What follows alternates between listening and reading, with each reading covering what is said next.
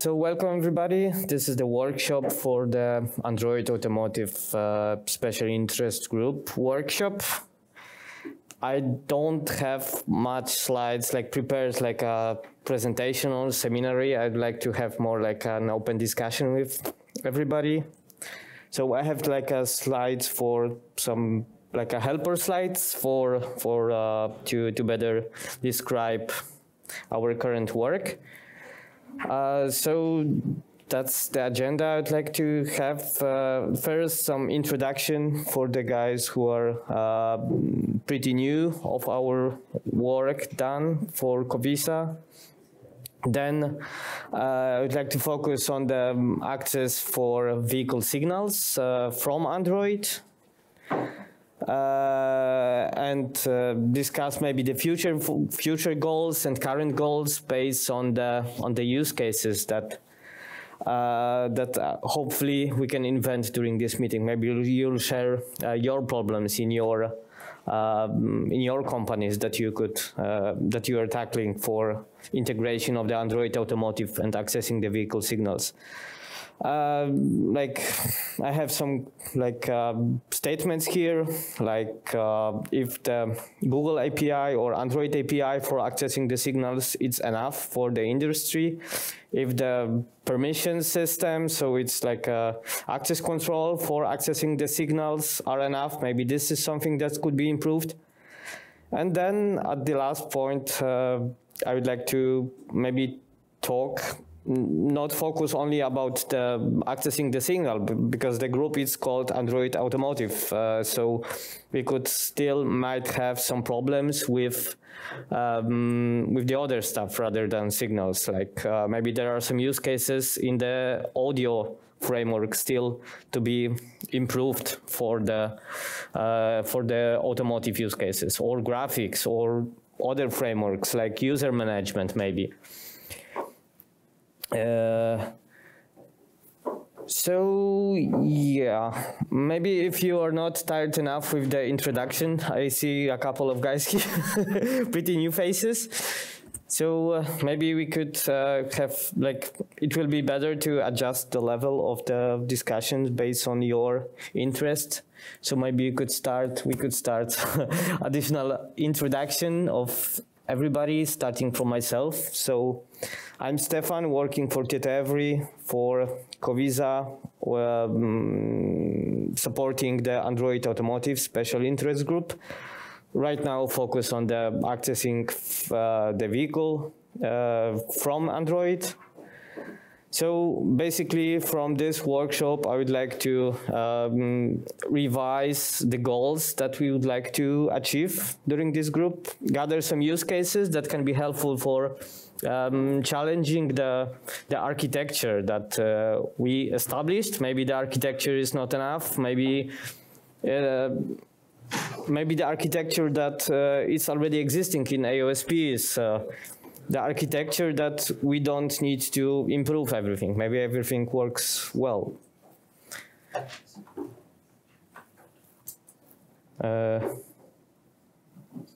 So yeah, I don't know, maybe you could start with the... So, I'm Rachel, I'm here manager from Coursera, and yeah, mostly here to listen and understanding about it, and yeah, so not very technical person. Mm-hmm. So, but yeah. Yeah, but I hope that at least you have some use cases maybe for the automotive world, right? Even not in the Android, but can be also outside Android, maybe from the previous operating IVI systems. Hmm? Well, my name is Pedro Morales. I work as an embedded software engineer. Mainly, we have a team that works with infotainment system, with mainly automotive. So I'm looking forward to see what's going on here, and well, that's it. Okay. I'm Alejandro Garrido. I'm working as software embedded engineer with riders, and I'm also here to listen if Android Automotive is useful in our projects, if they provide the data we need, and they will use it to our use cases, scenarios. Mm-hmm. Hi, I'm Augustin Almansi from BNCS Automotive. Sales Engineering Director. We have we do middleware software for embedded Linux and Android platforms on IAVI and REC units, and we also have hardware products running Android, not Android Automotive. So I would like to learn more about that. Hi, my name is Piotr. I work at Robert Bosch in Stuttgart, and I'm working there of e-architectures for next generation vehicles. And I'm curious to see your approach for now in relation to in-vehicle communication. Hello, Richard Sardi, Ricardo. So we're working on digital services and connected and automated vehicle applications. So I'm new to Android Automotive, although I do develop mobile phone apps for Android. And I drew the straw with my colleague who's in the other parallel session, so I'm here to find out what I can report back. I'm Jeff Reed with Google, specifically with Android Automotive OS telemetry. So very excited to be here, and I'm going to be on a fly on the wall listening. Hello, Gunnar, independent consultant, previous technical lead for the Kravczyk Alliance. I'm Daniel Röttger, Ford Research, working on propulsion controls, and work with some interesting use cases with respect to connected propulsion system controls, which obviously currently is not existing yet, and of course Android Automotive is an enabler for some of these use cases. Yes, Christian Palm is my name, from a Swedish company named Knowit. We are a services provider, so we help OEMs, tier ones and others to implement applications, so integration of various custom solutions into the vehicle. It could be Android Automotive, it could be QNX or Linux and so forth. We also have some software components related to Bluetooth connectivity for infotainment, and we also do custom development on such systems. And, I'm very interested to hear about the future of Android Automotive because we see it grow, but also the challenges around cybersecurity, the new ISO standard 21434, and similar things, and also how you deal with automotive spies in relation to Android Automotive for the future programs. Because I see a clash between the old legacy way of developing software and the new super Scrum oriented development, or super agile, I should say. Yep. So I'm interested to hear about that. Yeah, we can discuss it during this. I've already, there was a challenge in some of the project to map the existing components for Android to the ASPICE requirements, traceability and stuff. So yeah, we could maybe this is something that Kravczyk could help in the future. Yeah, so I go next. Matt Spania is my name. Hi everybody. I'm with Port of Europe.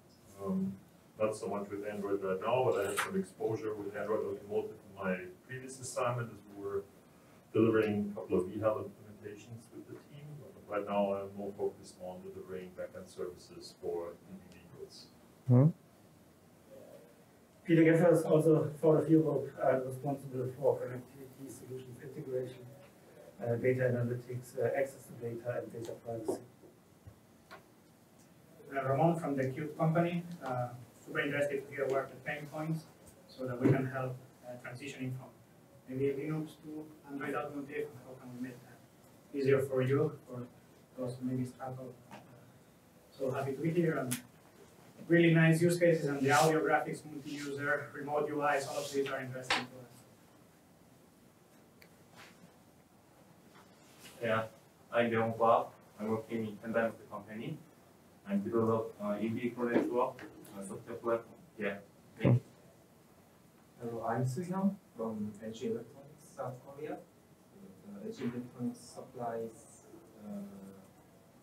Android Automotive products for several OEMs. So I'd like to know what is exactly Android Automotive project in OPESA and the relationship with the Google AOS. My name is Ulf Björkinger, engineer at TietoEvry. I'm the lead editor of the VISS specification being developed in W3C.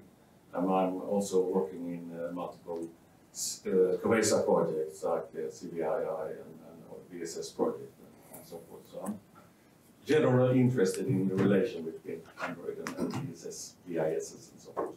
Thank you.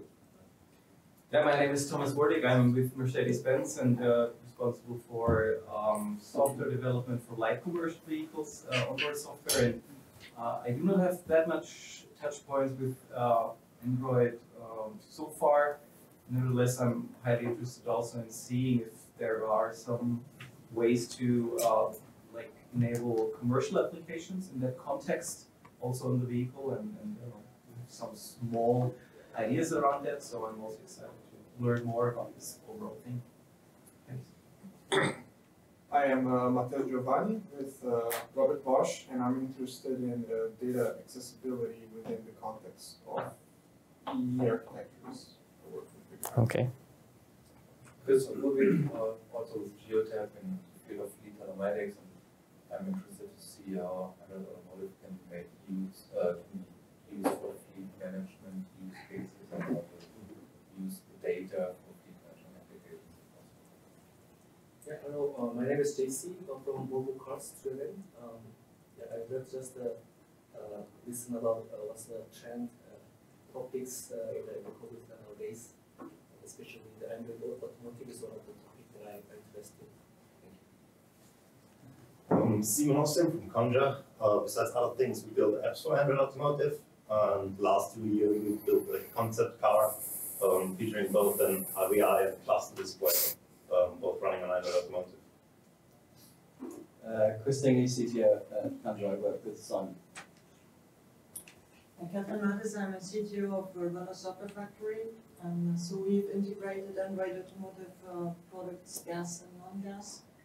And actually with Jeff, just before the session here, we had a startup discussion on the maybe interest of getting tree structure information that's missing in VHAL today into AOS. So it would be interesting to get feedback also from this room on the need or not to get tree structure. Hey everyone, I'm Ashwin, Volvo Cars. I'm a technical lead in the architecture team in Volvo. We actively work with Android Automotive OS in our cars, and we're currently looking at enabling app development using with better hardware abstraction layers and accessible signals. So really interesting in this workshop. Andrei Vendel, BMW Group. We are just interested in the Android Automotive use case and what's there and how can we use it in future or whatever, and what comes up. Okay. My name is Nataka from the Renaissance. Renaissance is a silicon supplier. So that's why I'm formerly interested about the audio and graphics, physical area stuff. But now I'm attending many automotive bootcamp every time. So I'm studying a lot. But especially for the VR and the VSS relationship is my primary interest for today. Adam Beckham, BMW Group, working on software and data architecture topics. Interest is around the aligning VSS with VHAL, like how this could look like. So I'm Piotr Krawczyk from TietoEvry, and I'm participating in this Android Automotive Special Interest Group. Worked with us for 2 years, and I was also participating in audio track. That is currently not being active, but still some kind of a topic. And VHAL, and most interested in services and integration topics. Okay, I'm Daniel as well from BMW, working with Anna together and leading the VSS activities. Hi, myself Dhruv, coming from Serens. We are kind of the voice AI company providing white label speech recognition to automotive. So we're building very much applications on top of Android Automotive OS, bringing a hybrid assistant to automotive world. I was late CTO of NSG. We are developing navigation software, also on Android Automotive, and I'm curious how Kubesa and Android Automotive works in relationship. Okay. Stephen. I know you want one more. Stephen Owens for Renaissance Electronics. I'm the technical representative for Renaissance in Kubesa and the Kubesa tech stack lead. Okay. I guess we're all. I'm happy to hear that there are like different roles gathered in this room. We have people who is doing the bring-ups of the Android, implementing the VHAL. We have some OEMs here. We have the app developers. So based on that, hopefully we could gather some use cases, or at least you could feel the pain that or have some challenges that are existing, and maybe you will I will encourage you to join and contribute during our weekly meetings. So this is like a challenge that is for our vehicle group, that we want to evaluate if the Android Automotive framework is sufficient for the users. By users, I mean either end user or OEMs or tier 1s or tier 2s to implement and do the bring up of their applications on top of Android. So based on that, like 2 years ago, we gathered some problems that are existing. For sure, there's one that we need to somehow integrate Android into existing platforms. So Android is not like a one ECU working for. It's not one ECU working on or running in the car. So usually the access to the signals happen outside. So during that, we've developed such architecture. So it's like a hybrid of two approaches. The first one is the approach that, let me say, existing in Android. We have a stack that we have a component of the vehicle HAL, which is responsible to, OEM is responsible to implement that, or its suppliers. And then Android is providing some API for the application developers. And this framework using the API is connecting to the hardware abstraction layer to obtain such signals, such properties, which is called in Android. And then, since one of the way to that we wanted to exercise was to introduce a tree structure for the signals. Some of you are aware of the VSS running in Geneva. So the signals there are organized in some kind of a tree structure. We have leaves that are grouped in some branches. That might be somehow helpful. And to utilize that, GraphQL is one of the query language that is doing pretty good job for this. I mean that you could query the branch, you could query which branches are existing. So the current implementation that Android provides is pretty much flat, which means that you have like a simple get set interface that you could get a very specific signal or set the very specific signal. But maybe it's not enough for the industry. That's why you want to introduce new API to do that. And for sure, for gas or for other applications that are already existing in Android, we would like to provide some, let me say, legacy solution. So we still use the GraphQL for accessing the signals, but we are feeding the Google framework or Android framework by creating some vehicle HAL component. And this brings us to the challenge that we need to translate the signals that are organized in a tree and are actually defined in some kind of a units. We are defining the units, we are defining the data type, for example, right? So we need to have one component that translates from one standard to another. It's a tricky, but we believe that might be automated, especially that we have every information that we know I guess this is the best picture. So on the left, we have the definition of the vehicle property, or the one of the leaf, and on the right we have a vehicle property extracted from the Android sources. So we have all the information. The only manual work that needs to be done is to actually analyze that. Like we need to actually decide. By we, I mean Genevi or OEMs, depending on the discussion that we're going to have here. We need to bind or tell some, in a third format, let me say, which property needs to be mapped to which Android property. And then, of course, then we need to invent how to translate. So here the situation is pretty much simple because both tire pressure property uses the same kilopascal unit.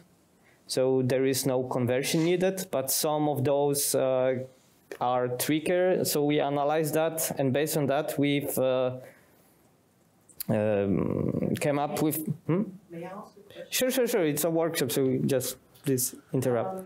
So when you draw the arrows, you didn't actually draw an arrow from the branch to the vehicle area. Is it that in this specific case it would match, that they find a branch from a tire, but in general, if you look translation between a branch in the VSS tree and the vehicle area, you don't find such good matches?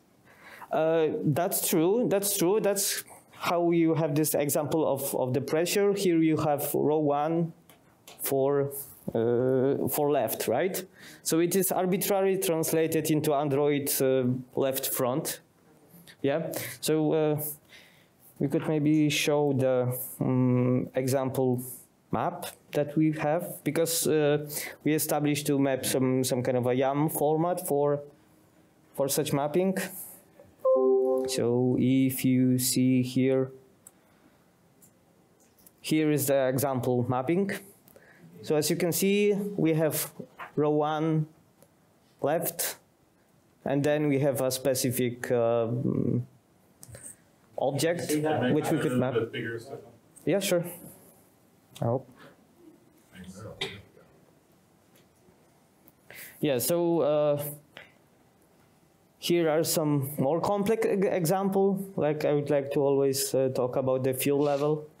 So in Android defines the fuel level as a percentage of the fuel tank, and inside the VSS it is, I guess it is kept as a milliliters. So we need to have some complex translation that involves either querying additional property, which is the fuel capacity, because we need to translate from relative to non-relative unit. So our converter is able to do that. So just you need to use the complex translation. And then that's the goal, to have one YAML file that needs to be maintained instead of creating a custom translation in, I don't know, CPP or C file, and maintain the boilerplate code, because this is easily to be generated. Most of the properties are one-to-one translations, or even very simple one that you don't need to do nothing. Let me say, like Boolean, it's made the same. One comment maybe about the instantiation. We had the discussion in BSS as well. We have like instances, but on branch level. So like, and then the idea is that every signal underneath is basically then comes like it's multiplied. There you have more instances than for the leaves. And there was actually inspired by Android. There was a discussion to put that information at the end, but it then would conflict with the whole branch and signal strategy, because then you add branches to the leaves, and that was pretty ugly. So, but this information, like row one or like the row is like one attribute, but on the branch level, so that you could get it from there. So you have the instantiation information you would have as well. Then you don't have a hard-coded one for the row one or something like this, but then you would say, okay, like this instance definition is like the first part of the string, and the other one later or something. The information is there, but it's the concepts are a bit different, so it's a bit ugly, the translation. I completely understand you, especially for the cars that could have multiple rows. Everything needs to be done manually. Like some human needs to analyze that row one, right? That is kept in the middle of the tree, like one of the branches needs to be translated, for example, here in the right front. I mean, in this example, you would have in Excel, you have instance, like, I don't know, row 1 to 5 or something, and in the wheel, you have left and right.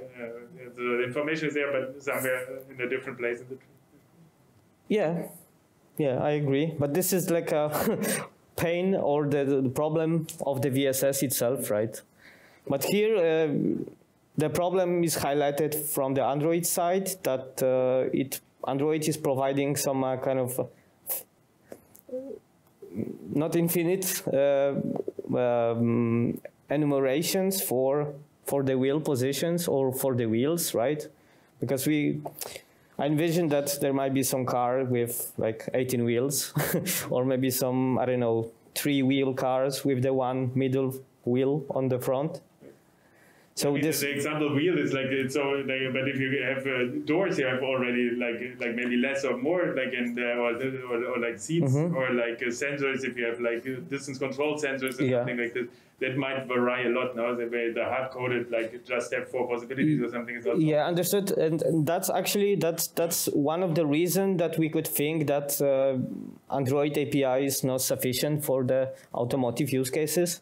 That's maybe it's a question for everybody. Maybe it's worth to introduce new API or replace the one that Android is providing. That's why we are exercising the different API using GraphQL that we could directly operate on the VSS instead of doing the translation. So translation still needs to be done for the legacy purposes, for third-party developers, for gas, for some. Yeah, but that's true. That's true. But yeah, this is one thing that Covisa could help provide such translation.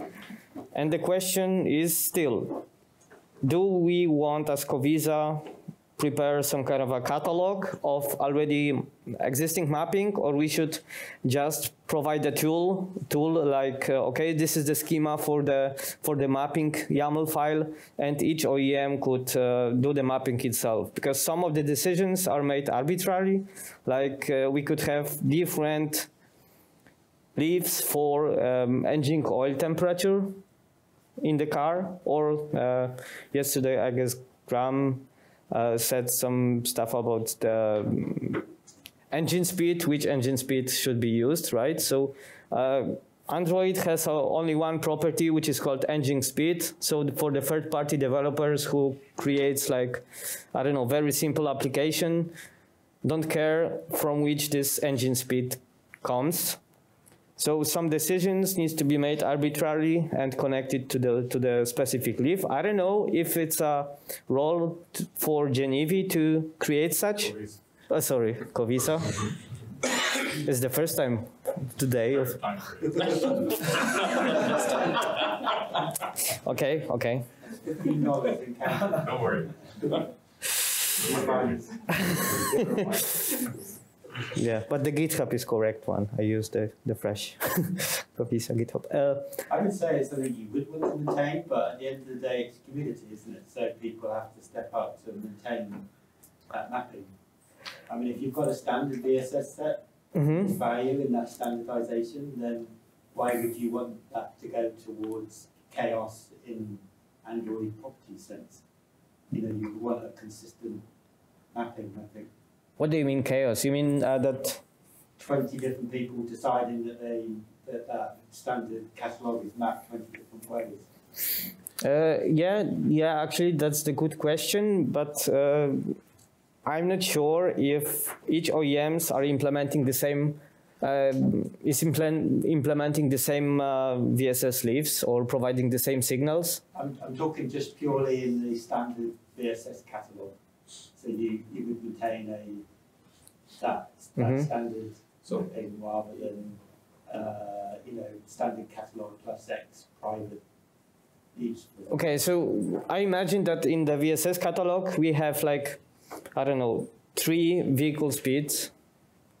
That one can be gathered from some sensors on the wheel, the other one can be like calculated from something, right? Would that be part of the community discussion? What's needed on the Android side, which one to choose? Yeah, that's true, maybe, but... people can always ignore the standard if you do maintain a standard mapping. If you find out if 80% of the industry had the one and 20% used the other two, then 100% use all 3. You see what I mean? Okay. Yeah, but then we need to... Yeah, but perhaps maybe it's a question or maybe it's a task for the VSS group, because then you have the larger audience, not only interested into like very focused on the Android implementation. Maybe it's, I think in the mapping sense, you need the Android community, don't you, to say what they need. But you don't need any specific domain knowledge to establish the mapping, right? So you don't need to have like Android knowledge. I mean, the problem is not like about the mapping. Like, how do you handle the parts which are not there in the vehicle, right? Like, I don't know by heart how many attributes are available today in the vehicle. That's not a lot. 60, 70, something like that. 80. How do we handle additional like 100, and what kind of like naming convention we should apply on that, right? Yeah, that's the question. From our point of view, it would be nice actually to kind of like follow the naming convention of the VSS and actually like generate the AOSP ID or AOSP area based on these things, right? Yeah, that was this topic was already discussed during our meeting. So if it's worth to, let me say, flat the VSS and provide all the properties using the Android framework, right? So we could like generate, as you said, we could generate like vehicle underscore chassis underscore blah blah blah blah blah, and then we have like 1 million of the Android vendor IDs. Or since they are all like non-standardized by Android, maybe we could use our own framework and directly from the application access the vehicle signals, right? Using some GraphQL, for example. Then we have like tree structure. Yeah, but in that case, I have to like maintain a lot of software components running inside the Android stack, right? So then I don't have any benefits from the Android. Like if I do this, then I have like a lot of benefits from the whole stack, right? Like which benefits? Like SDK in sense of like, generating the manifest file. Yeah, but you need to maintain your own SDK, right? Because developers are not aware of the new vendors. If I deploy like 3 or 4 additional services on the vehicle side, I have to maintain them. Someone has to be responsible for that, and someone has to have like some sort of like service level agreements like with the other teams, right? And that costs. The access rights and so on, like everything, like notifications and so on, you have to re-implement everything which the system gives you.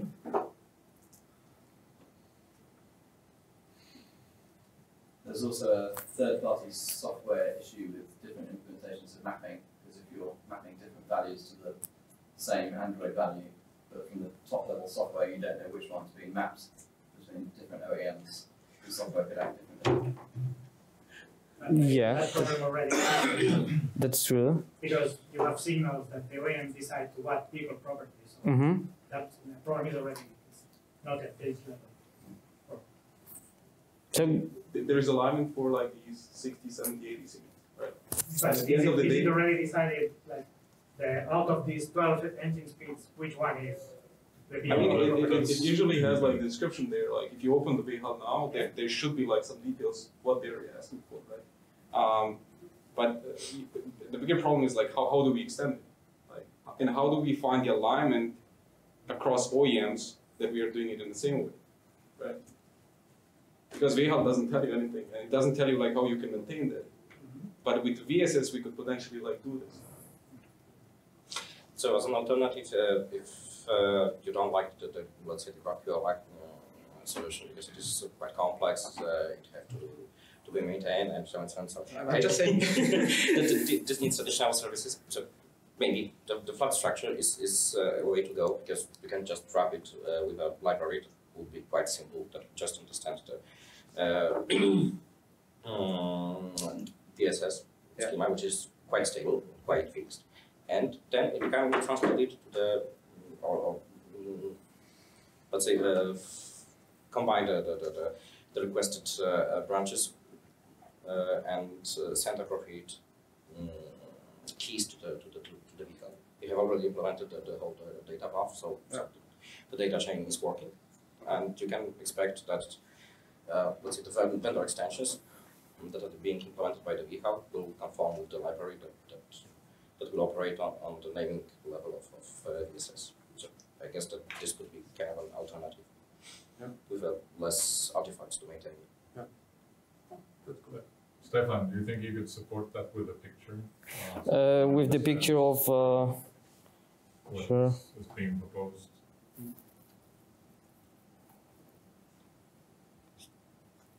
So you were saying about this architecture?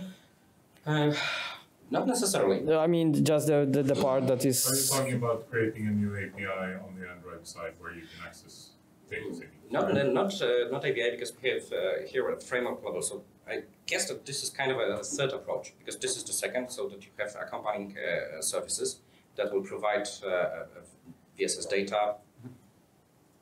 Yeah, a separate service.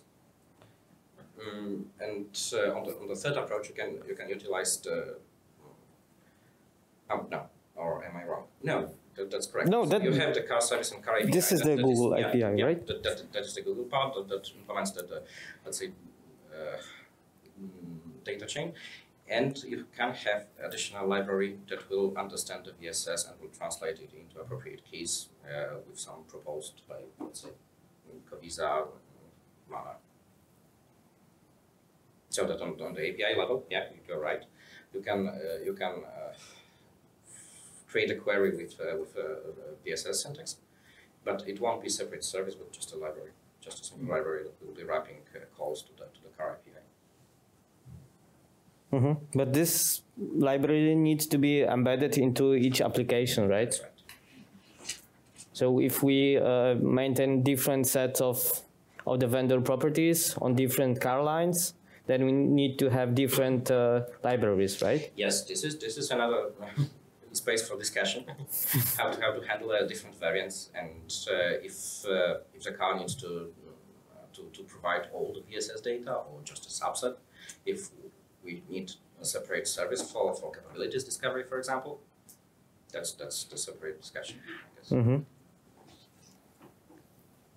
Sorry, maybe I misunderstood, but when we have the custom properties.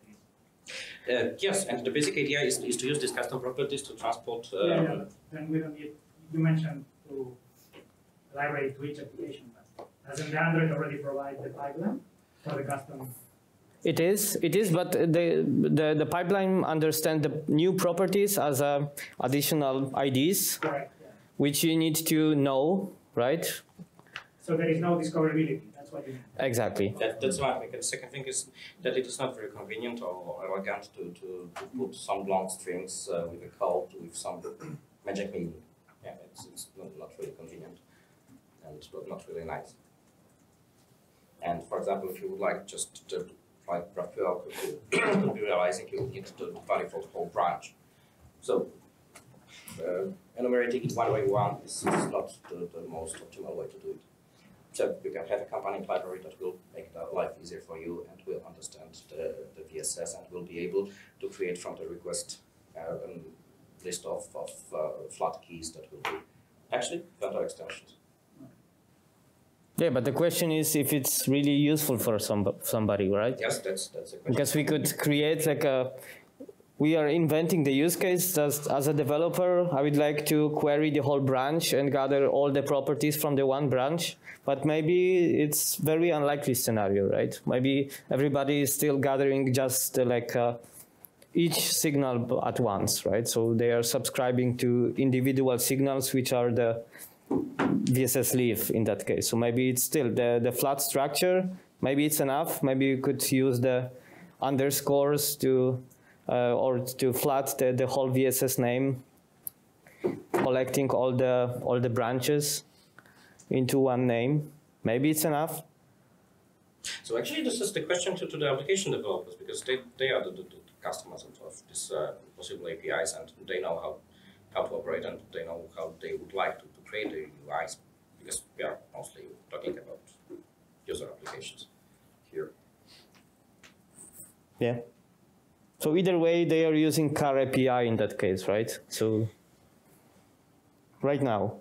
Well, I guess 90% of developers will use car API because that works in any case across all the cars. It's easily explained. I mean, as a normal human being, not necessarily a developer. If I want to know the car speed, yeah, but there is logic. Yeah, and I get you, but still we are talking more about like IVI use cases when you need to create some. You are a third-party developer. You are creating some generic app that needs to run everywhere, but I envision that might be some scenarios for OEMs that they want to have their own closed source services running in the IVI, which might have different accesses for like some kind of private signals, let me say, which are not really useful for the third-party developers, but for the car manufacturer might be for some analytics, for some, I don't know, diagnostics or something like this. I don't know if it's a matter of having such services on the Android, since Android is like an infotainment system, right? So it might be like separate partition running Linux and doing such diagnostic stuff. Well, I guess it depends, because if you're thinking about what would those use cases be, one that I can easily think of is sending analytical data remotely, right? Now, if I already have my Android system that provides me with internet connection, that has libraries that can support me storing data offline and syncing it in the right time, and I imagine that's easier to manage than implementing a second operating system that does all that separately. Usually there are some separate operating system running in the same car, right? So there is not like. Yeah, but I get your point that yeah, that's true that Android usually has some logic to connect to the internet. A lot of the HTTP framework is there. So yeah, as always, it's a matter of discussion if we should go into this flat API or still maintain some structured one. Maybe we need to be more flexible and then have some more generic solution than the library that we talked before. Maybe one comment. I guess the question is, what's the end state? Are you trying to design for a third-party startup that's bringing in an application, or is the intent to shield everything that the OEM owns away from somebody else? Is it both? I mean, depending on what you want to achieve, this will look very different.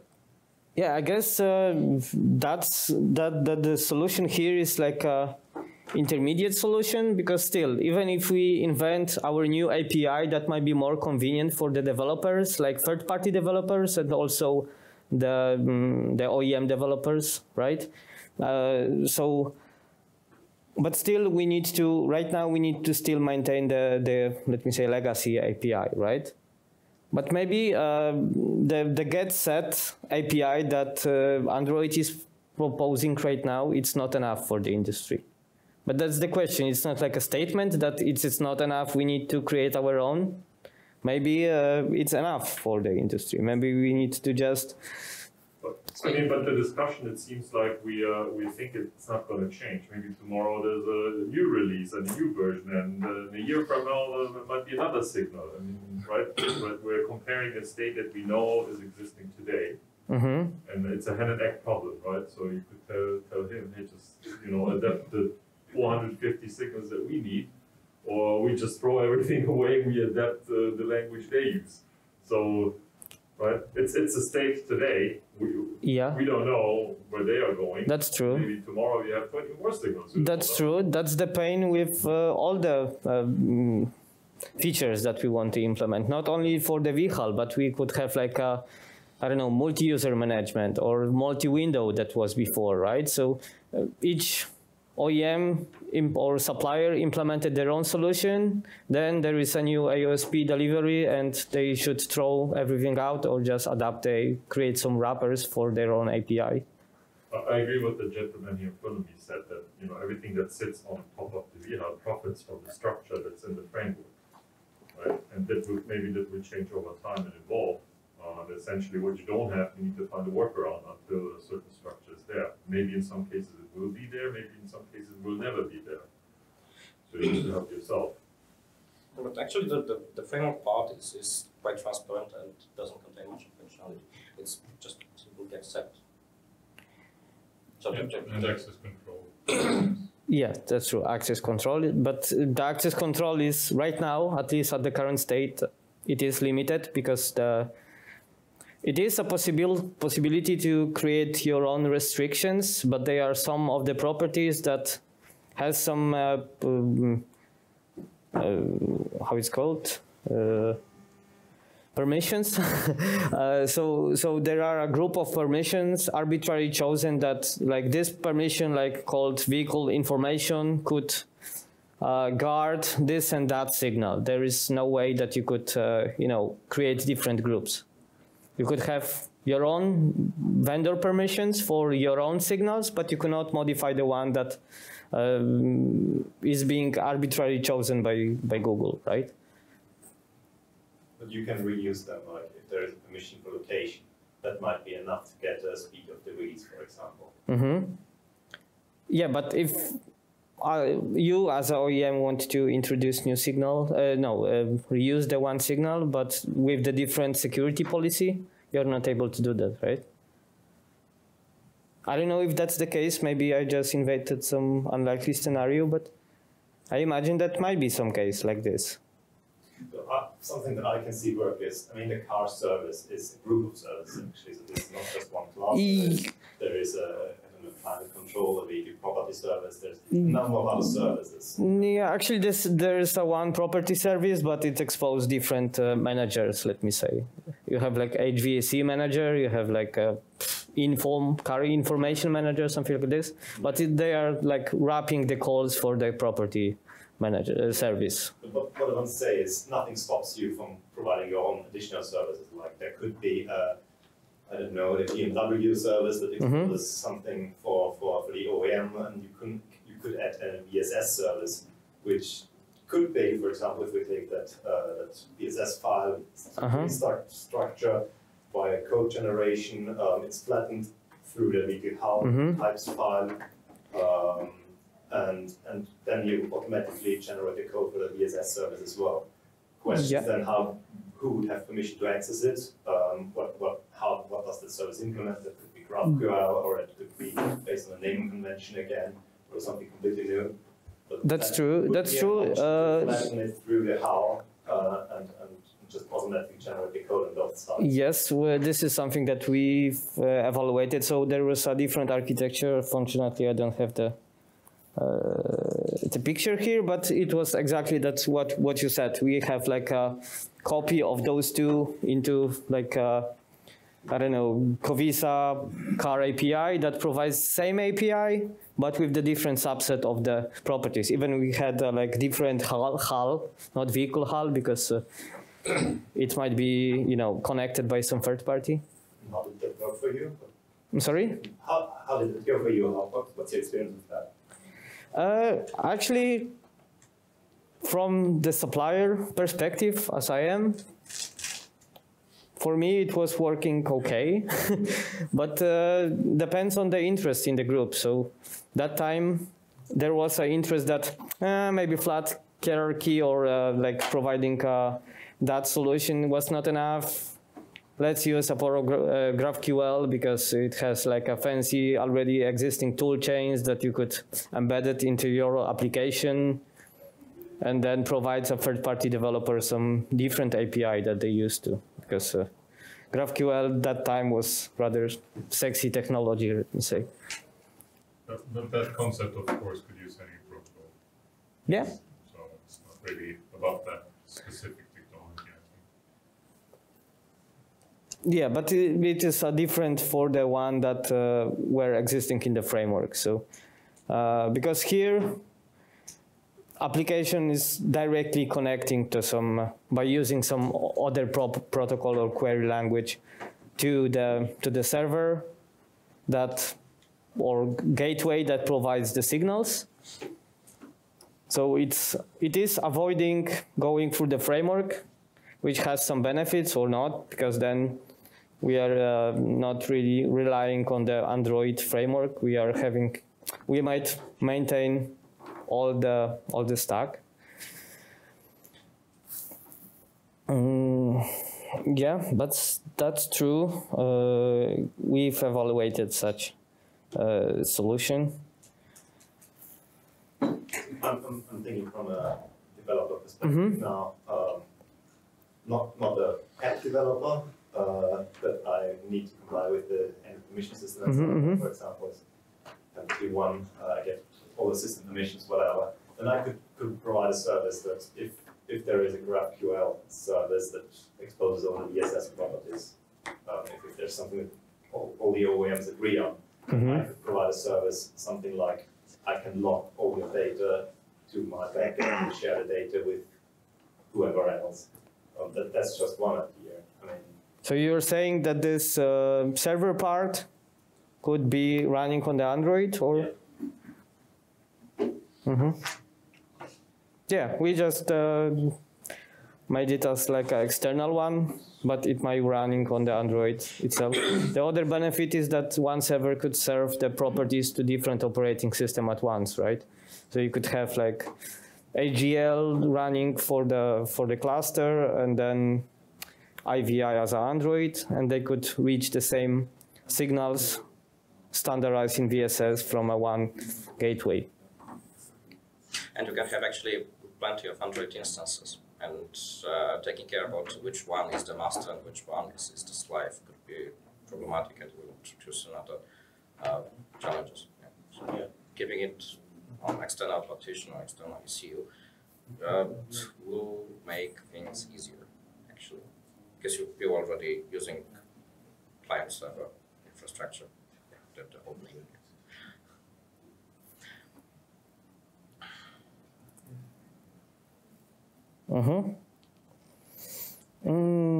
Okay, so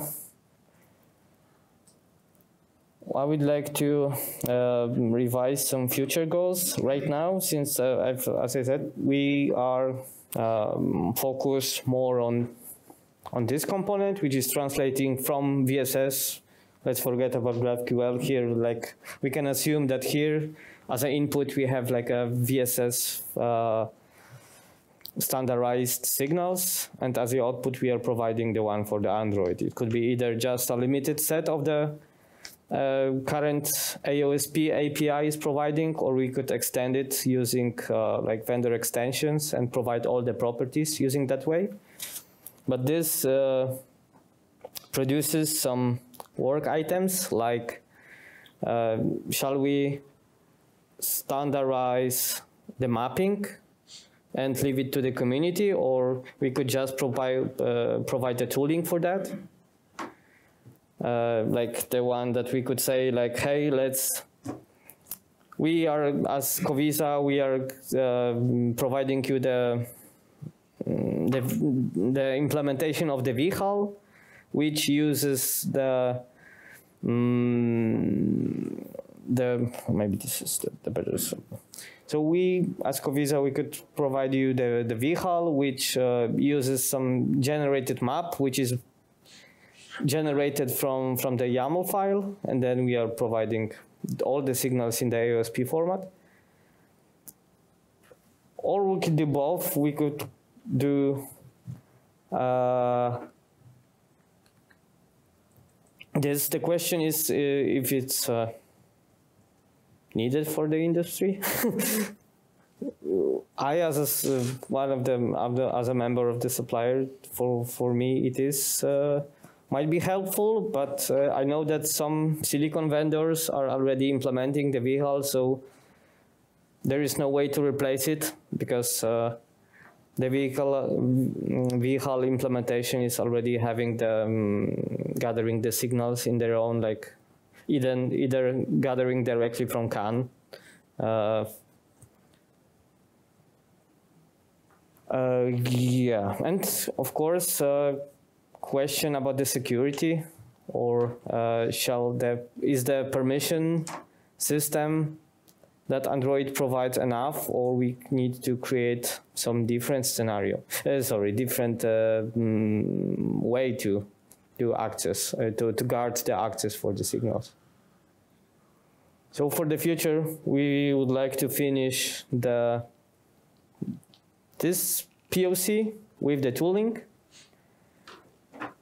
and then go into some other topics that I would like to gather from you, maybe.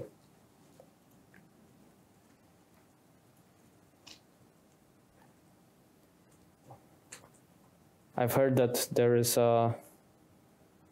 some interest into other topics than the accessing the vehicle signals. I've heard something about graphics or audio, but those topics have the same problem as we discussed before, that we could start implementation of some feature for audio or some feature for the graphics, but then another Android delivery came and is making our implemented feature redundant. So maybe we just need to focus on gathering the use cases, structure it somehow, and propose such list to Google maybe, or establish some new channel for communication.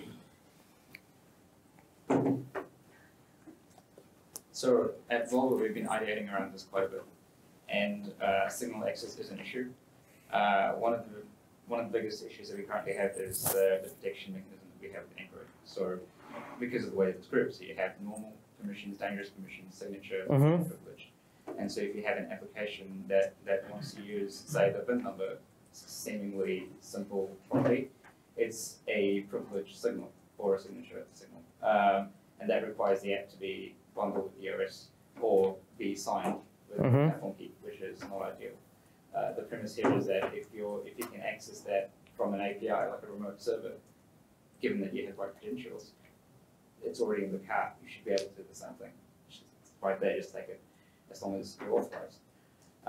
So what we've been thinking about was why not have a service as part of the Android operating system that sits at the system level, that has access to all of these signals that are protected and privileged. But then you, as an application, you can request these signals provided you're authorized. So we have an abstraction layer. So you have a service and you have an abstraction layer on top of it that takes care of these things, these complexities, and it just exposes simple APIs, simple, clean APIs to applications. So how do we, as OEMs, feel about that? It's something that I would like to bring to the table. So you're saying that you made some equivalent for the car API, car service? So you have the car API as it is right now. That's provided by Google. Of course. As it is.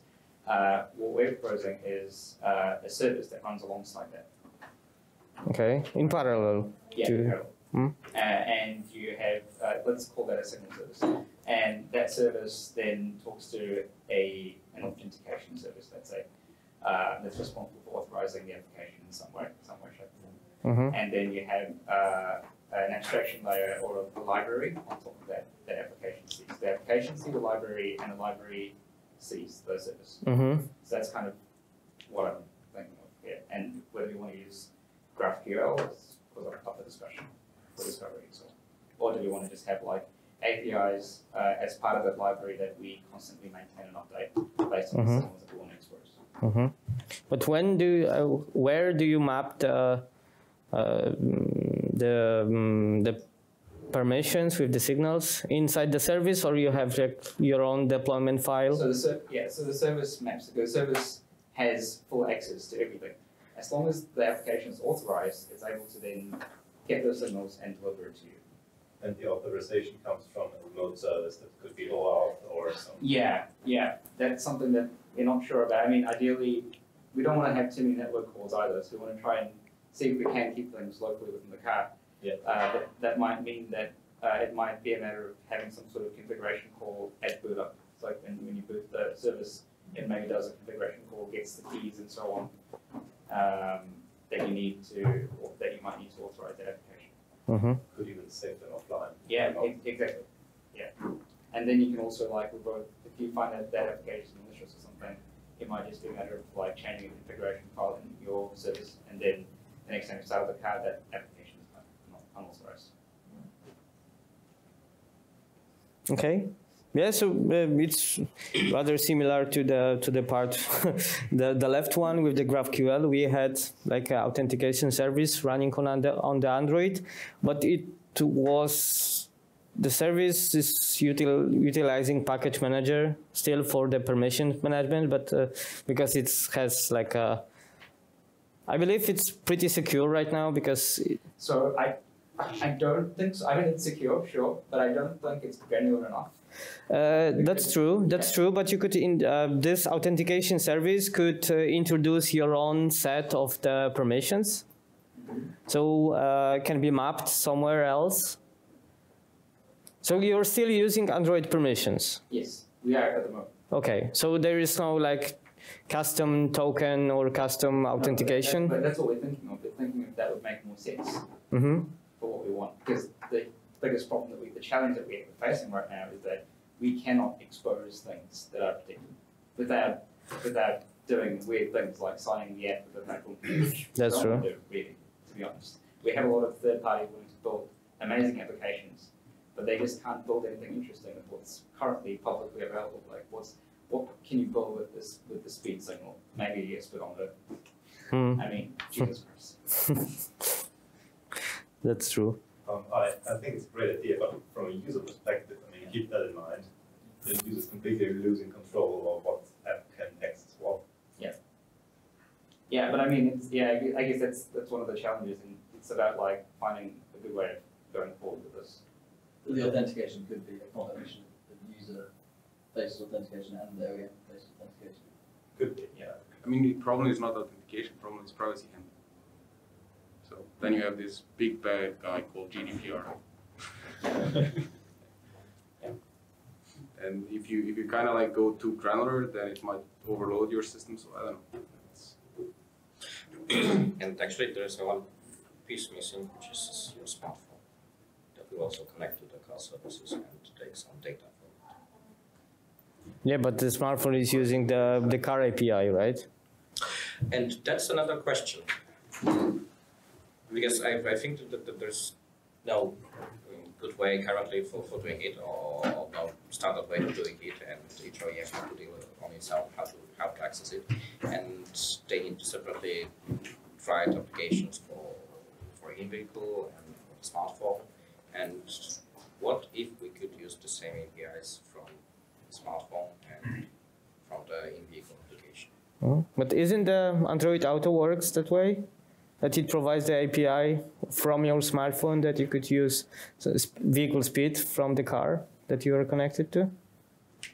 Not really sure. Okay. Never been writing application for this.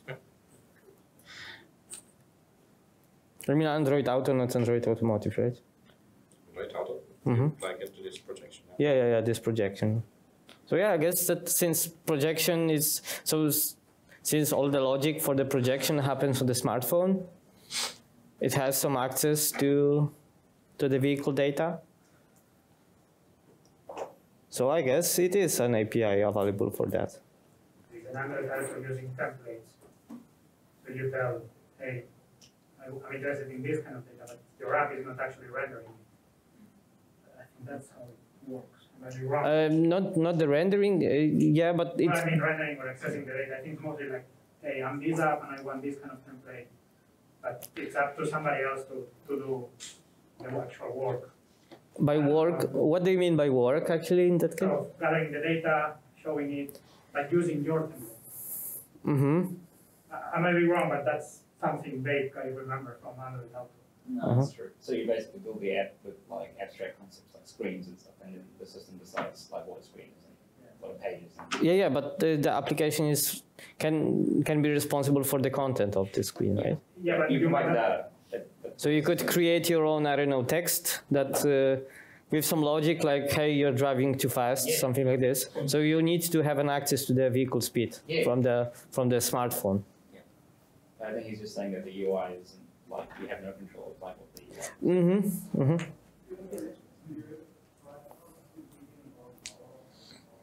Yeah. So vehicle signals to look like. Okay. Yeah. So maybe we could go back into that solution and provide like similar to the car API. Maybe we could extend our YAML file for the mapping with additional stuff like custom properties, something like this, or OEM properties. And then our authentication service could use. So I imagine that here we could have like a AOSP permission, something like this. And then we could create that mapping in the YAML. And then from this, we can generate the XML file that package manager uses for the package authentication. I don't know if it's possible. Yeah, but this is something that we could evaluate.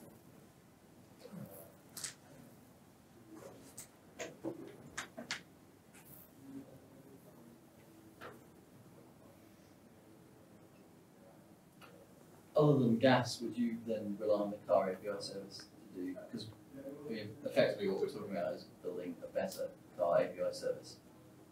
Yeah. Basically. I mean, we have the car API service is good enough in the sense that it provides what you need as long as you have the right level of access. So if you're a system app, then you're great.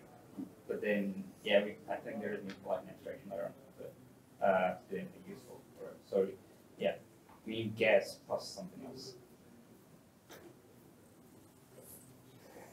Sorry, can I ask you a question just from the architecture that you proposed? Is there a reason why you're not just building your library on top of the car API rather than kind of duplicating what the car API does? No, yeah, we don't want to duplicate what the car API is doing.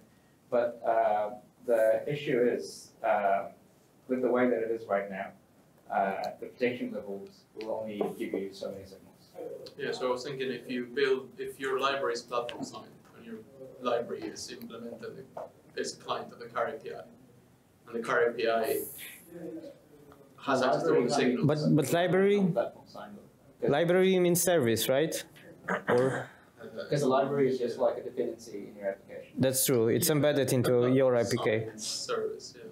Yeah, if it's a service, then of course it's got access to everything. But then, yeah, but your application won't see that, or shouldn't see that directly. If that makes sense.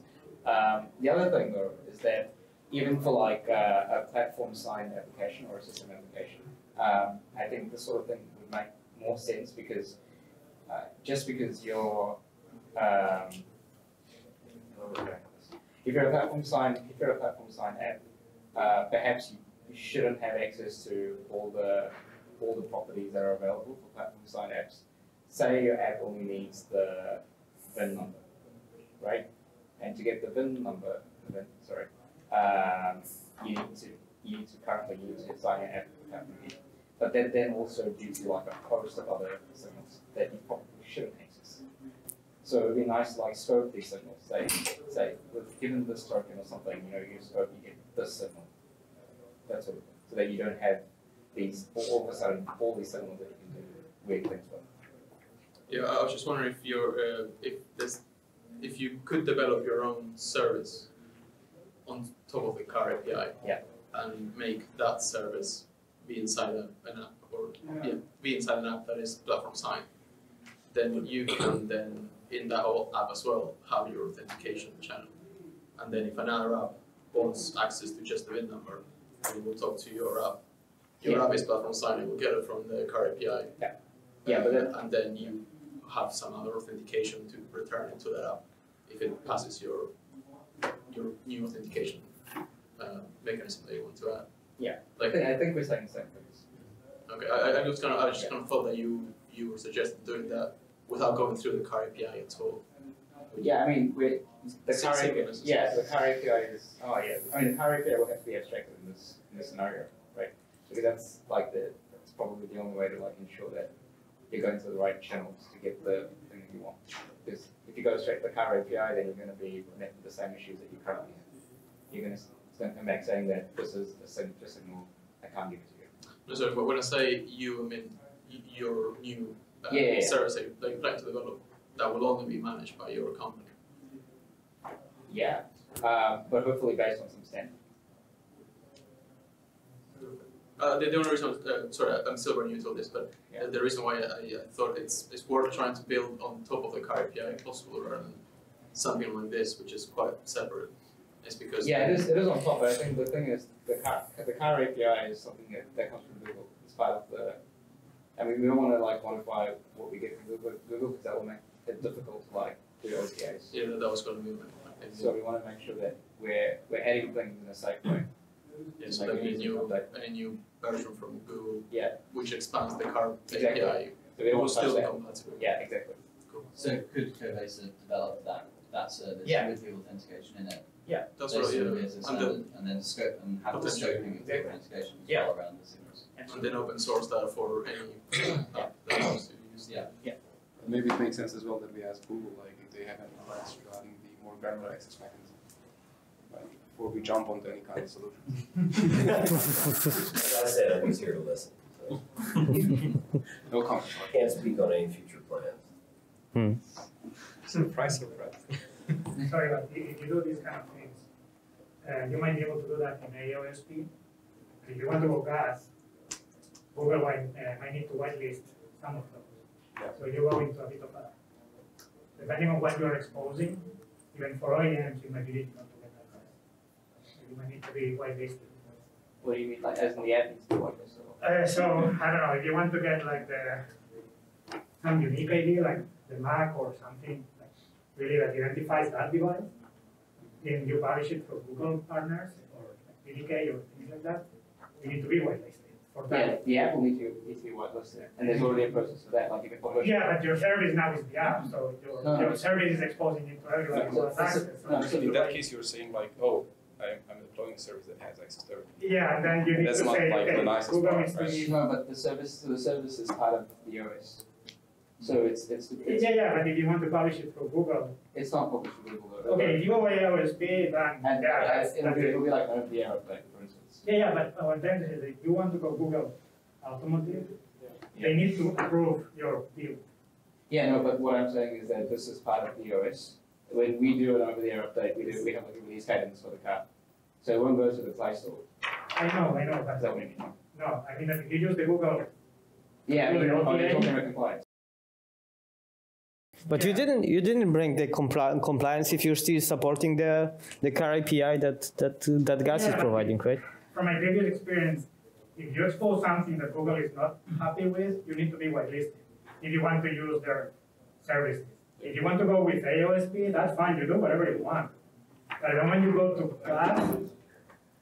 So if you want to have the Android gas certified sticker, you need to be compliant with CDD and pass the CTS, STS, and blah blah blah, right? Yeah, but if they notice that you have a service exposing X, they will say no, this build is not valid. So you cannot propose your own framework? You can, and you can discuss with them, and they might whitelist you. Are you sure? Yeah, because if it's not listed in CDD, then you're free to do that, More right? than that, it goes to politics almost. Been there, done that as OEM. Okay, that's interesting. That's interesting. I don't know how many here has released a gas. or maybe they cannot say it, but it would be interesting to know those who had worked into release through Google, these kind of things happen. Yeah, I mean, we haven't faced problems like that. But yeah, I mean, we have like a lot of services that are setting the system. We're not exposing things currently to applications, which is probably what we're talking about. Yeah, no, even me as an OEM, to get access to the build ID, or not the build ID, but the MAC or like unique identifier, I had to get a whitelisted book. Because it's unique identifier number. It's their brand behind that. I mean, if you go with AOSP, I guess if you touch it, if you start getting into the gas parts, then it requires that. But then I guess we're talking about specifically like legal properties. That then goes to the VHAL, which is it's all which then should be okay. Yeah, that might be okay. Yeah. Just trying the politics. Okay, but how do you cope with the granularity? You're saying that you have your own permissions for different, like you mapping your custom permissions with the scope somehow. Like so given a token, the token scoped like certain signals. So you only have access to that scope. But are you still using the Android permission system for that? No, particularly. Okay. Yeah, because then you have this like that you have like 3 kinds of permissions: the dangerous one, the one that's I'm saying isn't good enough. Yeah. But is there not something like such a standard already, some kind of available VISS? Yeah, I was actually reading VISS 2.0, which is still in, I mean, still in draft, you can deploy it, or you can deploy VISS server as a service which is directly using like the VSS, and there you have like the scopes and the purposes and even the authentication mechanism. Yeah, that's what I was reading about like earlier. But yeah, it'd be good to like get your thoughts. Yeah, that's great input for this. Yeah, but it just proves that the API that is provided here, it's not sufficient for all. And it is a bit messy to go straight to the car API from an application. I'm sorry? I feel like it is still a bit messy to go straight to the car API, and get down to the low levels just to get access to something like, I don't know, the speed or something. It should be cleaner than that. It is very verbose, in my opinion, to have to go straight to the car API. But you're talking this from the from the app developer or for the? From an application point of view. Okay, so for the application, you are just having like a wrapper for the. Yeah, so having cleaner APIs than the current like get set model is what I'm saying. Okay. But I don't understand your problem like with the access mechanism that you get right now from the Android.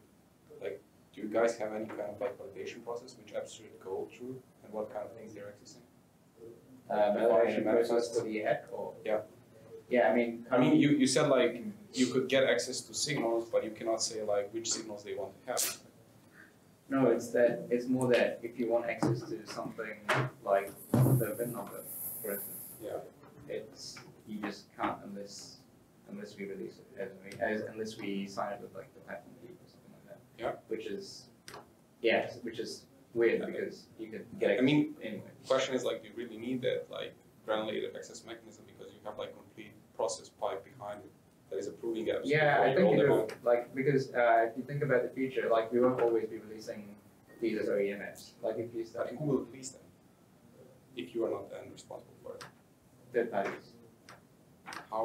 What kind of infrastructure? The current existing one. Who's responsible for that infrastructure? Google. Yeah. So, but then we end up in the discussion like what you mentioned.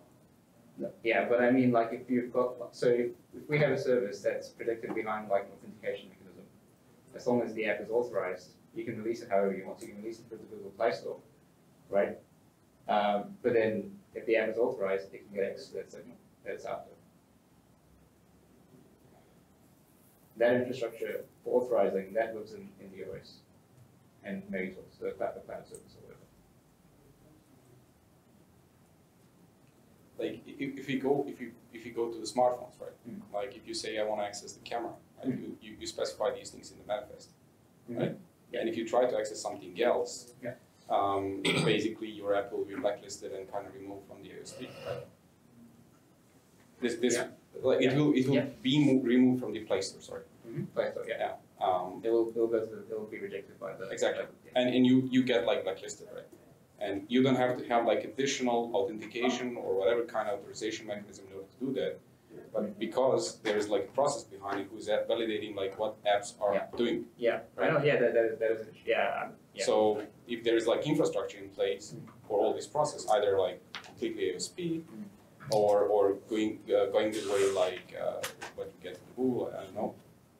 Like the question is, do we really need this type of granularity? If we had the right infrastructure, then we probably don't. But the problem is we don't right now. I don't know what the future holds, but.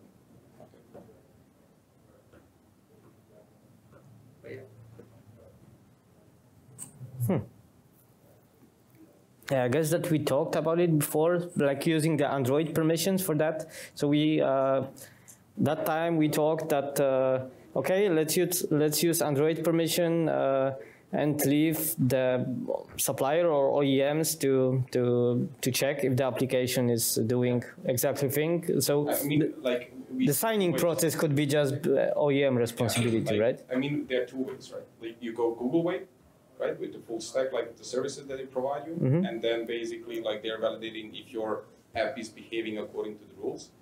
But their rules, not yours, right? Yeah, I'm talking about like full stack, right? Or you go like with the open source setup, and then you create as OEM, you have like the infrastructure, or you collaborate with someone like, right, around the app store, and basically you have a setup. But again, you have like a pipeline and process how the apps are being like actually approved and removed from that option B app store, right? Because as OEMs, we are not expecting that someone will just come from somewhere and deploy the app randomly on the car and say like, yeah, it's good, right? But it might be. Not yet. No. You could download it from somewhere. But from where? Like, how we will download it? There are plenty of app stores. So you want to push it like SDK somewhere on some like web page, and then people like download it, those things? ADP. Yeah, I believe. We don't know what's coming in the future, so there might be different app stores for I mean, but again, they will be like app stores, right? Yeah, they will have some the Android permission system is not just there for proving something that's going in the store. The Android permission system actually checks the runtime. Yeah, I agree. But if the customer decides to go like with the app store that is not validating the apps, right? Then it's sorry, but it's a problem of the customer, right? Like if they go with some kind of like app store that has a process of what kind of applications are there, if they are like doing some kind of hacks in the background or whatever, right? Stealing the information from you. I think to some extent you just want to be a bit open as well. I mean, otherwise you think in the Apple world you cannot do anything. So I think in the future, and I might be wrong, but Android Automotive will open up more in the future. I mean, it started with what media apps for cars, and now we have media navigation and media parking, but there will be more and more. So this needs to be future-proof and even consider other app stores or other sources of apps. But texting, could you trust with 100% with the App Store procedures or validating? I mean, you have to have a process, right? Like even today, even today, like if we talk about the rollout of the software, it doesn't matter on which type of the ECU. We basically have like really long validation process for this. It's not happening like just because some developer decides to develop something nice and put it on the ECU.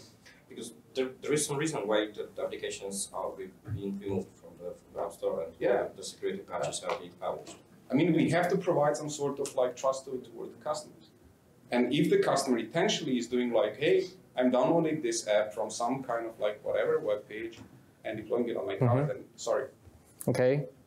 But we are just customers usually when they come to us, they want to have some sort of trust. Yeah, but we are discussing just the protection for the customer. But what about the protection of some kind of a? I imagine that on the car can have like on the IVI there might be some services that are proprietary for OEMs. I don't want to expose it from whatever the reason to the customer. What do you mean by that doesn't want to expose? Okay, yeah, I mean that there might be some subset of the vehicle properties that are used internally by some internal services on the Android for OEM. Yeah. And you don't want to... Customer that they know that, or... Yeah, perhaps. No, I mean, like, all these things, like, I mean, even if we go today in our systems, I'm talking about, like, setup we have. If you go, for example, in the sections of the privacy menu, all the services, even like the one that are outside of the IVI domain, like, and that they are communicating, for example, like with the smart device or the cloud itself, you can see, like, in details what type of data they're actually shuffling, right? So it's not like, the problem is, like, if you get like commission that is kind of like looking into these details and they find out something, the penalties are really high, right? Yeah, but I was maybe it's a use case to like unlocking some features that are locked. Like you could pay some, I don't know, subscription model that you could have, like unlocking some additional feature in your car that you want to block. I didn't get this. Okay. Part, sorry. Yeah, so I understand the feature part and locking, but I couldn't connect it like to our story. Yeah, maybe I'm just running in circle. Let me maybe. Sorry, I didn't want to break the discussion. No, it's great that we could have some discussion here. But again, you can definitely trust your in-house applications. But yeah. I mean, maybe. Are you really sure that you can trust the third-party applications? I mean, like if we start, like right now we don't have any clear statement about third-party applications, right? Like right now we don't have, as far as I know. I mean, maybe some of you guys know like that BMW is communicating something, but if we would come to that point of view, I believe that we would find a solution that would actually like include even these applications how to handle, right? So maybe going back to the Andre comments about VISS. What we like, maybe that's something more interesting. In the W3C, we had discussions on how you could potentially like open the mini apps that are like really popular in China, or PWAs, progressive web apps, like from Google coming as well. And usually these type of applications, they also would like to have some sort of API where at least they could read the state of the vehicle, for example, if you run them inside, right? This might be a bit more kind of like, interesting for this type of discussion because those apps are like loaded from different like parts of the internet, right?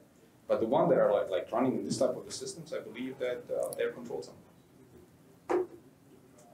Yeah, definitely they are. But, I mean, if you hack it, you hack it, right? But then it's a matter of trust. You need to trust. Yeah, you hack it. I mean, as well. Is it always a good idea? Because people are just sometimes making mistakes. I don't know. I mean, like, how many users of Apple devices we have here, right? Quite a lot. I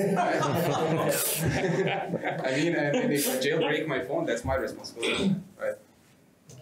Then Apple is kind of like moving away from that. But as long as I'm like in that flow of that specific company, then I kind of have like some kind of trust with them. And that I think that they will do good for me as well in the sense of like application. That they do the part of the job that they're doing. Okay, so actually this sometimes what the permissions are for. Yeah, I don't know. I'm just like, because yeah, the example with WinNumber was quite okay. You have an insurance company that deploys the application. You would like this company to just get this particular VIN number and not the location, and not the mileage, because we just want them to identify the car and give the data from their database.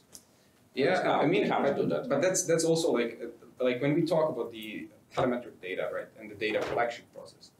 I mean, why would you like even deploy the application that are just collecting the data towards some other backends? Why just not relying on the existing infrastructure that there is in place?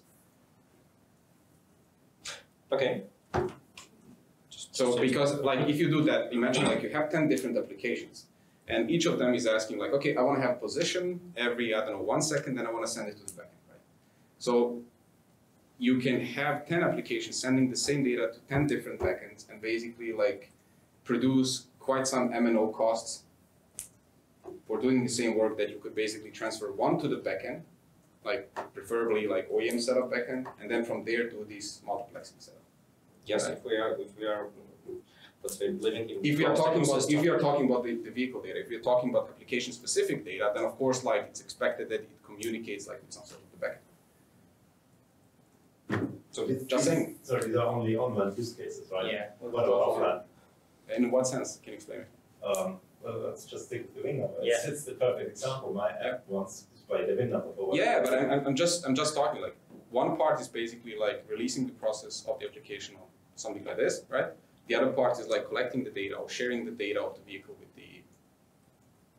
with the sorry, whatever is in the back. Okay, yeah, but that's just a different story. Exactly. Okay, yeah, exactly. Because he mentioned like the story of the insurance, and usually insurance is like, oh, we want to have the things about the overspeeding, we want to have the things about the revving your vehicle or position of your vehicle and so on, and then they basically like use this information in order to compute something and give you discount, right?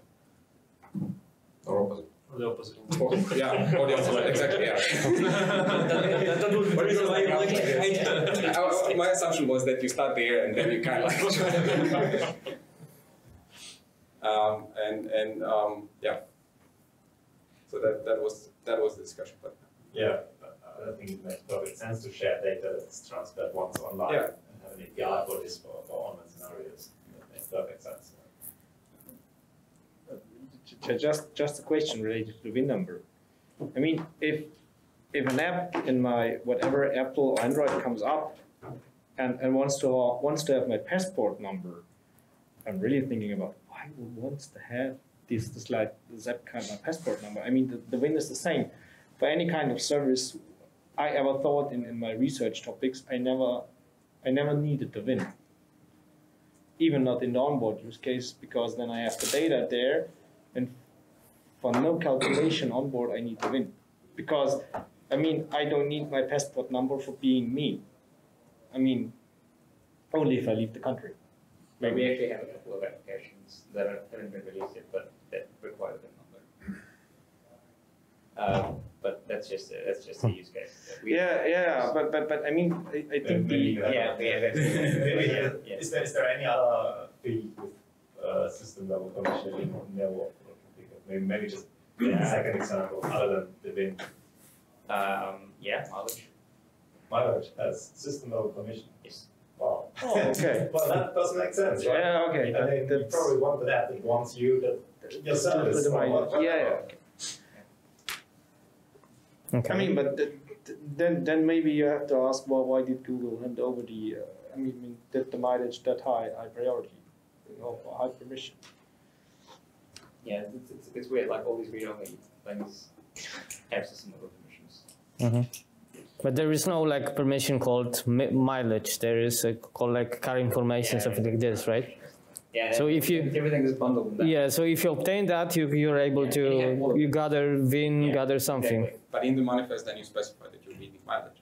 No. Why not? Because it's in manifest you are just permission. Like I want to have an access to car information. Let me say, right? You gave an example of accessing camera. The case is that there is no camera privilege. There's multimedia camera privilege, which even if it is camera, you want to check if it's like capturing pictures or recording a movie, something like this. And speed as well. It's like you just get location. So the problem is about granularity, right? So even if you have this review process, it might be much more easier if you just look at the manifest, okay, the application is doing this and this and this, instead of looking into the code, what kind of permissions it's... in quite the same situation. So you like this application to just read the VIN, so you have to somehow check it. And somehow you have to store the information that this application is just a VIN, not anything else. And the question is, okay, you can store this application check on the validation process, on the validation path, or you can do it on real device. Also, so just to I know that you can. Like, don't get me wrong. I mean, there are like a lot of systems doing this, but the question is like, what's the effort? Actually, this idea is originated from a mobile phone, so all the pieces are there already. The case is just the granularity. It's a small piece that is missing. Also, the Google team is small, right? So we're assuming that they thought about having mileage as a system level permission, but actually they left it there by default. Yeah. Then you have the power to influence. You have, you know. But so just be nice to get a point on that. So to me, this issue of like granularity seems to be quite generic to not just Android, but all of the car data that's been discussed in Covisa. So actually getting this car data, like the second VIN number, out through the cloud through some other service, even if it's on Linux, that wants to via some insurance web app that wants to get the VIN number to do something. Someone, either the OEM or us as a group or a standard, needs to authorize a particular app to access that particular piece of information. So whether it's coming out of a Linux system or an Android system, whether it's coming out of the system through the cloud or through the hub into the system itself, that kind of issue granularity needs to be considered throughout. And I just wonder if Covisa thought about having or like tackling that element. Actually, having some kind of just to finish that, having some kind of OEM approval process for not just like an app to access all car data, but an app to access this specific bit of data from the tree. Is that, I mean, that's a big topic, but someone's going to have to make that decision of which app can access which part of the data. And is that something that Covisa should try to think of? Because I think if they can, then it'll be independent of the OS. And then this just becomes like an implementation detail of how to do it on Android. And then once within that, how each OEM actually internally implements it. So you're saying that Covisa should own some kind of a security policy for, or create? Correct me if I'm wrong, but actually I believe that we are exercising precisely this kind of approach with VSS layers and putting additional permissions to the VSS description, and then generating additional information for the services. Yeah, it was done in this authentication service here, right? But we are still using the Android permission system for that.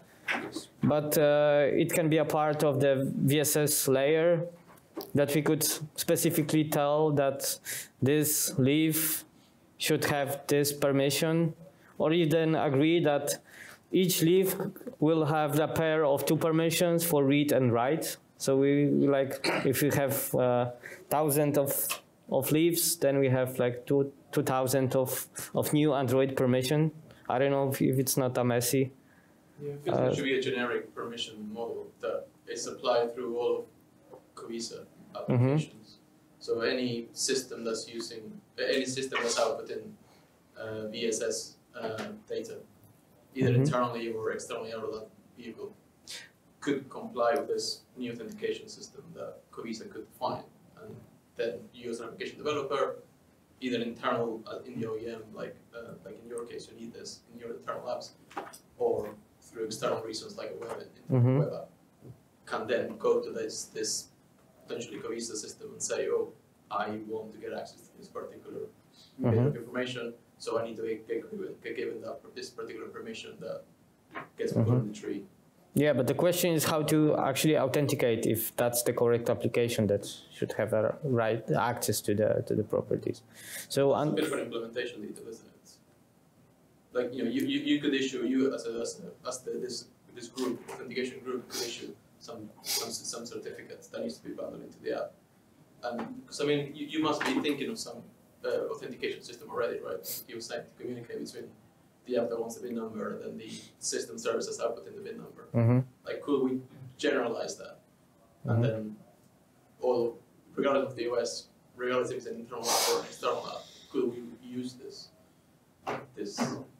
same generic permission model that's not specific to Android permissions or Linux?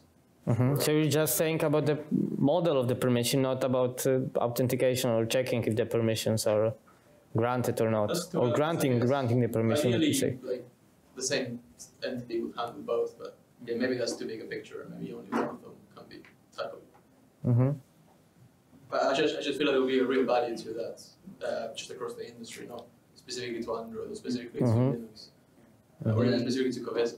Back to what the gentleman in the corner was saying, if there's then an architecture to effectively allow access to anything, and then actually the keys to that are handled by a complete third party outside of Google, they're going to be even less likely to like some sort of architecture.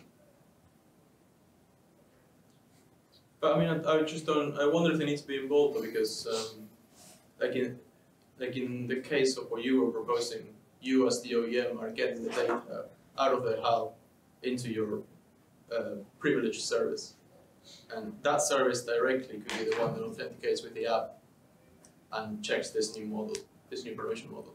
So I don't think it needs to involve either the App Store process or the OS itself. Yeah, I'm not saying it'd be involved in the App Store process. It's just another mechanism outside of Google's control, controlling what's happening with the data, which they've already gone to some lengths to control as it is. Do you think they will have a problem with it? I don't know. It's just I feel like that's what we heard earlier. Yeah. But I think you said that it was specific to gas services. But yeah, I don't know if it applies. I don't know anything such a thing applying to the VHAR property. Because the chain of trust seems to be like they because you can platform sign your service that gets access to all of this data. They're trusting that the OEM can access that data. So then what the OEM does with it, I guess, in my point of view, maybe shouldn't matter to Google. And as long as a chain of trust then between the OEM and the app, which could be something that Covesa facilitates, then hopefully that shouldn't come within the realm of Google, but I don't know. And there is the right for the user to access this data, which in this case actually supports the use case of having access to it and granting access. I mean, the problem they have is the moment you put gas as a logo, it's their brand behind that. So if you, as an OEM, start exposing things, no matter how, and some customers say, hey, this gas solution is exposing this and I don't like it, it's Google behind. If you go Android only, AOSP, it's not Google ready, it's open source. So, it's, I don't know, you can try. What I didn't know is that if you, as an OEM, release an app, the OEM is then fully liable for that application, and Google doesn't really check it. They do check it. But not extensively. Well, the moment your app is asking for system permission or some permission, they will say, come on, why? And they will ask a report. Maybe I shouldn't say, okay. They will ask a report of what are you really asking from the system. Okay. So, and if you don't comply with that and they find you, they don't like it. But again, I come from an OEM that was not doing automotive, but I would imagine that spreads across all the Android. And if now Google is taking over, you mentioned maybe 65% of the market or whatever in automotive, and you try to unify APIs and everything, isn't that they need to change this a little bit? That they must work closer to the OEMs and give them much better support. It can't be like amazing. It's happening every 6 months when a new Android is coming in, ripping away all the work you spent during the last 6 months. It cannot be that way. No one will accept that in the long run. No? Ask mobile manufacturers.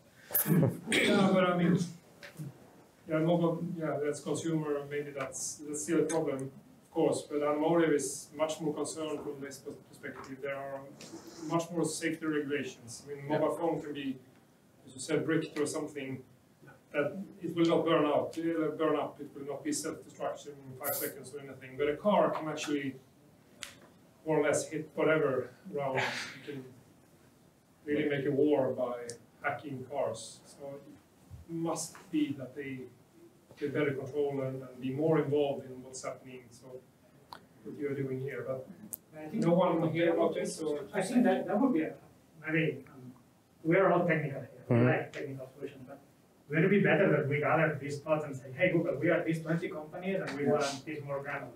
Yeah, I would imagine that would be better than come up with a more technical solution. Because I don't know, I might be naive. No, I mean, it's not naive. It's like, I mean, you can always create the workarounds around the system. Exactly, you can always, but it will be fighting against them. Sooner or later they will. Maybe not in a different workarounds, you will do that forever. No, they can. When they come to here, it's only listen. I don't say fighting, but you're like the losing side because you're always running. Google is in the front, you're just trying to catch and then Google nudge on the new thing, then oh, I need to do it again. And then you just somehow isolate their development. What I would like, that what I would like from Visa is that OEMs, they have access to Google. They can complain to Google. But I would imagine app developers on this, they don't have access to Google. So I hope that as Visa, sorry, we can say to Google, hey, we are this many app developers, or I don't know, and we would like to be heard. And because if I go as a startup to Google, I don't even know who to ring. That's the problem. I can maybe say, hey, we are this demand, or not demand, but we would like to. Yeah, it gives you a different position. And then yeah, like you can move to a different market, to China, right? So Chinese government might have a push around like hardware units more than what's coming from Google. Right? In that market, like Google is not relevant at all. I mean, and we sell cars there, so. Again, like same approach in the discussion, trying to provide a solution better, like that will fit with the OS is something that makes sense. Well, if we come up with a solution that is open source, they might just use it anyway. Yeah. So we did that in the past as well. Just think you're more naive than me. Yeah. I was listening and I was like, okay. They reinvent the wheel for everything. Yeah. But yeah, let's try. I mean, for Stefan, what do you think about contributing to Google? At least have a discussion with them. Yeah. Why are you asking me? Because I know what you were doing in the past. So. But isn't that also a mental problem? So the OEMs or whatever, they are using Google, the Android framework, to the tier ones and everything, and they actually invent a lot of workarounds because they're not happy with the operating system. Yes, they don't contribute. that's they true. Don't outsource it or they don't send it back. That's true. Okay, can you make these changes? They actually keep it, or they don't share it with other OEMs. So maybe it's also among our community that we need to change the way of. Yes, exactly. But it already happened for the mobile world when Android was pretty much immature. So it was lacking a lot of features. Each phone manufacturer created the same features for their own just to differentiate or from the competitions, right? Like multi-window or some kind of integration of some custom stuff. I mean, like teaming. What would be quite nice is that, I mean, based on these discussions, we could create like a proposal. It doesn't have to have like full stack implementation. Maybe have like some roughly reference implementation and basically go into discussion and say like, hey, we need a bit more granularity in order to have this like in the scope. Can you guys provide something like this in the future regarding the Android stack, right? Same thing goes like, that's the reason why I ask you, like, it's in the way how you have like these attributes, but the question is like, how do we extend them? For us, for the BMW, we use heavily VSS, right? For us, it would be quite nice that basically you just have like an option that I go from the VSS directly into that description of the Android without any kind of like translations or something. I mean, you have to flat it, you have to use like last part of the, I don't know, of the VSS element, but it would generate it automatically. Just saying. And same thing we could discuss again with them. That's true. That's true, but always depending on the use case. You are just one OEM. Yeah, I mean, like regarding as well these like elements in the VSS side, we have like kind of proposal how you can maintain that as an OEM, even if you take it internally. How you can how you can publish the parts of the VSS that you want to share with the other OEMs, like to align it. There's a tooling you can as well like develop the governance setup and so on for the for the VHAL parts. Something like that doesn't exist. So you have to do things based on your gut feeling, right? Let's call it like that.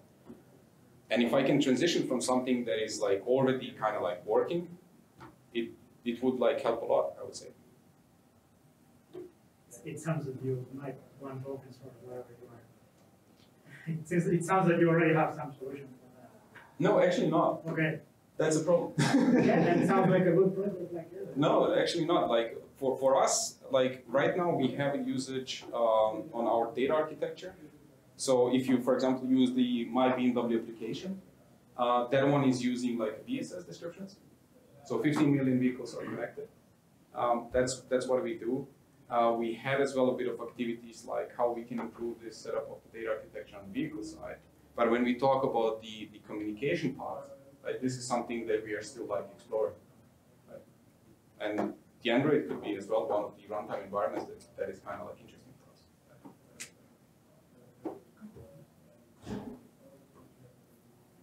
Just Yeah, but I'm not that optimistic that Google will accept that proposal. If you go with that attitude, they will never accept it. Yeah, I know. That's why. About 50 million vehicles. And that's why we propose that. Okay, Google doesn't care about our solution. We need to propose some legacy one to still satisfy. We have to talk a bit more. Yeah, but I guess it's our Volvo first. is also doing things with Android. We had Renault is releasing Megane. Fiat is doing something, right? All of us, we have kind of similar problem. I don't know how it works in the automotive, at least in the pure automotive. Different OEMs, they have direct contact with others, but you don't see what the other OEMs are asking. Yeah. And I would hope that this is the place where we can discuss it. Yeah. Without ending up in a cartel.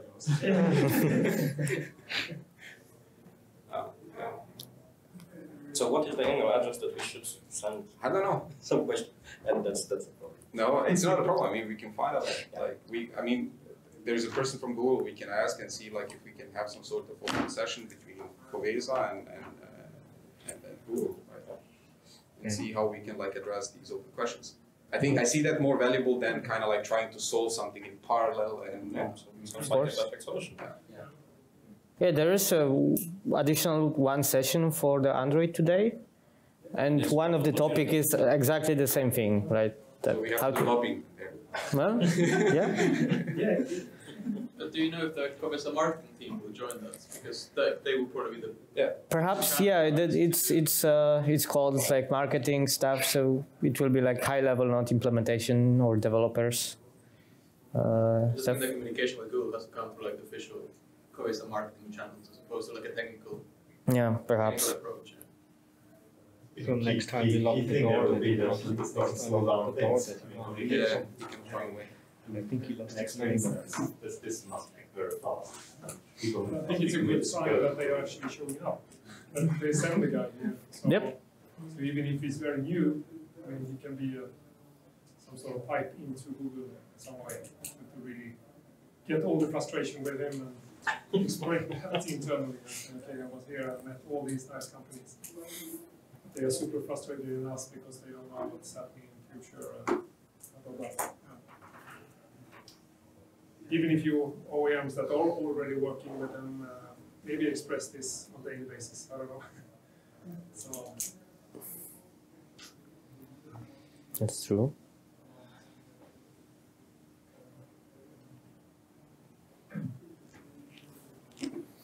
Okay, I guess that we are 10 minutes after the slot.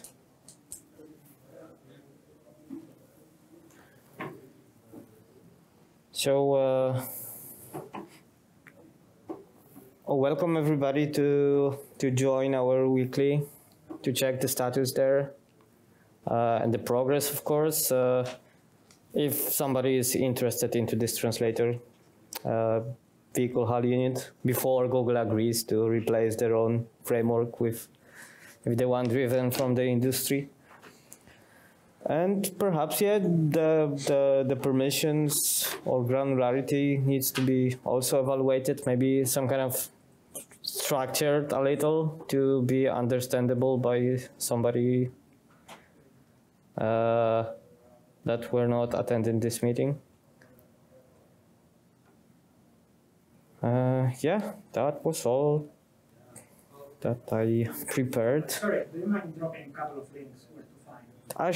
Sure. Where to find the generator, right? Well, at least a good starting point for all of this information. Is the wiki in Covesa? Yes, sure. There is a weekly. I will put all the links. I don't know if I have such info here. Just a moment. Okay. Actually, I don't know where to.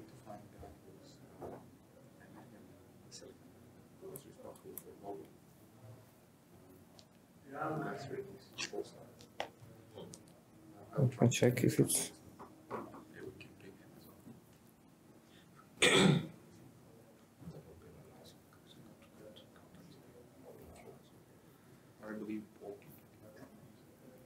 Usually it's somewhere on the Confluence page. Okay.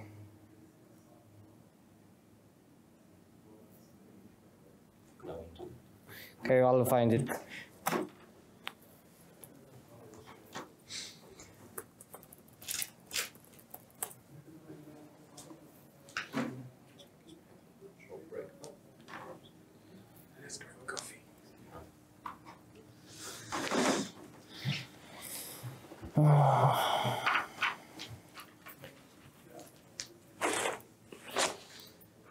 I lost the internet connection and I'm not able to connect again.